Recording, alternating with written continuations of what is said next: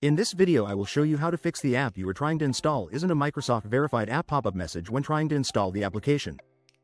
When I am trying to install Skype application and I am getting same message.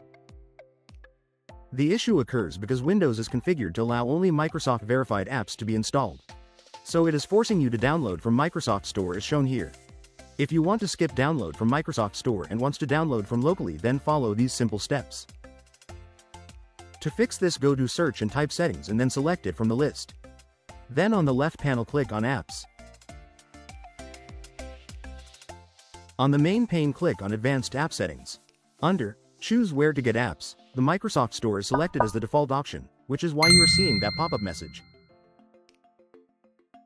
Anywhere allow you to install from any source. Second option provides a warning if a similar app is available in the store. Third option will give you warning but still allow installation from outside the store. For now I will select anywhere, so this allow you to install apps from any source. Now double click on application you want to install and you should be able to install it without any warning. In this way we fixed the app you are trying to install isn't a Microsoft verified app message.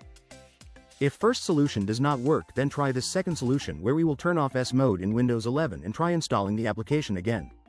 Hope you like this. Please like, share and subscribe for similar videos. Also click on bell icon so that you will not miss any update.